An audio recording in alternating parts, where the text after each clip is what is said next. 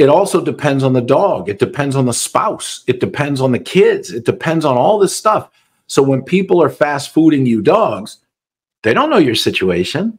They just tell you this works. Dog's reactive, get a flirt pole. What? What? No. No. If a dog's reactive to another dog or an animal and I get a flirt pole, just saying, okay, aren't I just bringing the drug closer to the junkie? So it just seems like people don't know a lot about building drive when they come up with solutions, right? So dog's reactive and you get, this has been big in the UK, they get a flirt pole and the dog starts chasing it. And there's one video where the lady's like, oh, isn't that wonderful? She just is having a jolly good time. And I'm going, well, this is not what I would do, because you're just trading one for the other. It's barrier frustration that starts the leash reactivity.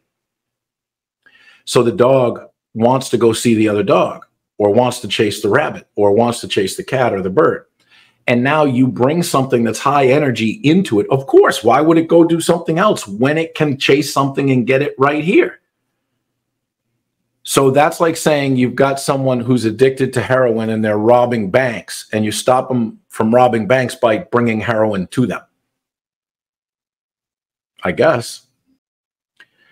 I can only get a dog as far in performance as the owners will allow. Think about that. Just marinate on that. If the owner's not going to do anything you tell them, what good is it? Or if they're going to try it once and go, that didn't work. Are you stopping everything the dog is doing to get the wrong message from you? If you have a dog that's dog reactive and you're still taking it to the dog park and daycare on a regular, what are you doing? Well, we'll get an e-collar for it. That's going to add some conflict to that. You want to add some pain to a permission thing. Okay. I don't know. It's like everybody's trying to have it both ways, right? So does the dog pull on leash when it sees another dog? So when you go to daycare or you go to the dog park, does the dog pull you up to the gate? Oh, yeah. That's what you have leash reactivity from. That's why. Now, that's not always the cause, but that's 90% of it is the dog wants to get to something, not kill something. If you're correcting the wrong way, you're just driving the dog up, because the correction, it's funny, I say in the video, and I talk about the Fenton video a little bit.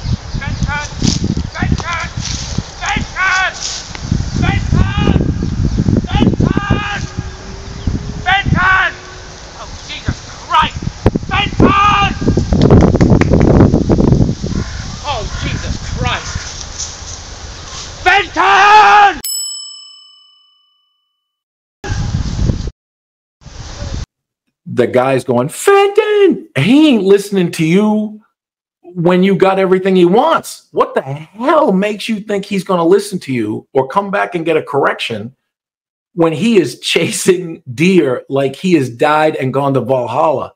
He's just running. The deer. Oh my God. Fenton, you. What are you doing? What are you doing? Think of it from the dog's perspective, man.